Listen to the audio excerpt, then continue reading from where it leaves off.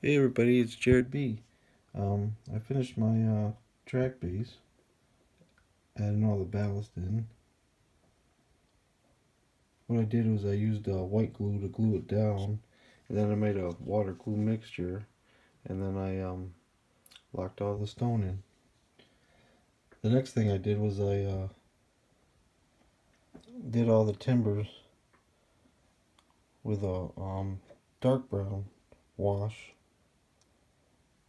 and after I did that I used to me a black panel liner, and I went over the cracks with that. And the last thing I did was I took a Ushi polishing powder and I went over the spikes, make them look a little shiny. Anyway, there she is.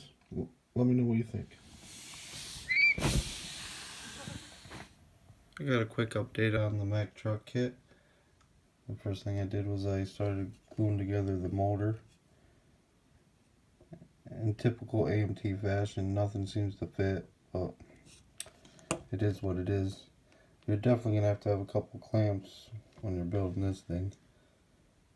I got all the wheels glued together ready for primer. And I had a quick question about this.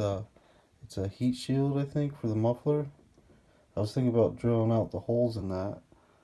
If anyone's done that, let me know. And I had an idea with the front bumper. I had this mesh left over from a tank I was working on. I was thinking about gluing it behind there. I think that would look pretty cool. And there it is. Thanks for watching.